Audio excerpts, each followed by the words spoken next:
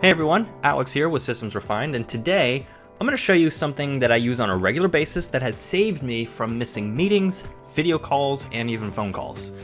Anytime an event gets added to my Outlook calendar, a new task in Asana is created so I don't miss it, and it's very simple to set up. So let me go ahead and show you how to do it. You'll need a Zapier account, and I already have one set up, and I even have a Zap already created. And I'm going to go through it so that you can actually see how I created it so that you can have this same function as well. So the first thing I did was create the Zap, and the trigger is going to be when a new calendar event in Microsoft is created, the action will be a new task will be created in Asana. All you have to do is choose Microsoft Outlook, and the trigger is going to be a new calendar event, and you'll choose your account and choose whichever calendar you want to use. I don't know how many calendars you have. I only have one. So I left mine empty, but it says here that if you leave it empty, the default will just be calendar, or the default calendar. And then you just have it find the data so that you know that it'll work.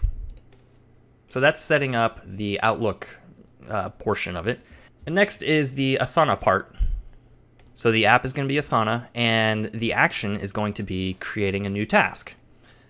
Choose your account, and then now this is the fun part where we customize it. So I use my actual organization, Systems Refined, and then you select the project that you want this new task to appear in, and mine is going to be in Workflow, and I want it to be in the To-Do section. I have multiple sections that I can put it in, but I want it to be in To-Do.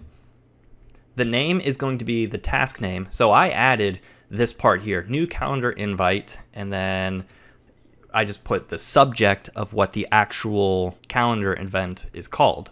And then in the notes here, this is what's going to be in your description of the Asana task, and I just basically put the pertinent information.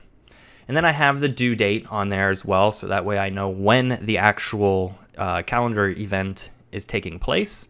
I have it assigned to myself, and I also have it go right into my tasks, and I don't have it go into later, upcoming, or today. I want it to show in my inbox, which is just the My Task section, and then I will actually set it for upcoming, later, or today, because it'll depend based on the date that they choose.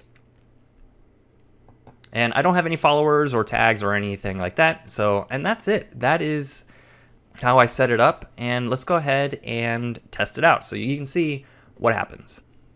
The reason why I use this is because people will find my website or try to get a hold of me, and then they'll eventually find my Calendly link, which will take them here, and then they will schedule an appointment with me. And what ends up happening is I probably wouldn't realize that it happened. They'll schedule a time with me and then wait for me to get a hold of them. But there was one time where I did not realize that had happened, and never called this person or did a video call or anything, because I don't check my Outlook calendar very often. And there it is, new calendar invite, Alex Tressler. So it has all the details here. It's assigned to me. You can see that it is on Monday when this is going to happen. And if I go to my tasks, you can see that it is right here on the top, recently assigned. So now I can actually adjust this myself. Since it's on Monday, it's going to go into upcoming. And there you have it. That's it for this video. I hope you found it valuable. And if you did, go ahead and click on that like button and click on subscribe so you don't miss out on any other Asana Tips videos.